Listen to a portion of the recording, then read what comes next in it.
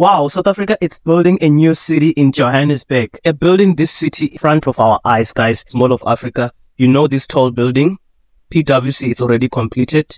This other building is completed. And one of the tallest buildings, it's still in the process, under construction, as you can see. Waterfall, it's larger than Sandton City. So this city is going to be bigger than Sandton. Guys, this is a 16 billion rand project. It's set to complete in 2026. Look at that, guys. Look how big is this. Wow, this is so big, guys. There's going to be schools, hospital, entertainment area. This smart city is going to help to cap the unemployment rate in South Africa. At its completion, it's going to provide more than 30,000 permanent jobs. So guys, tell me, what do you think about this smart city? Do you think it's necessary for South Africa to have this kind of a city? You see yourself buying a property? Do you see yourself living here?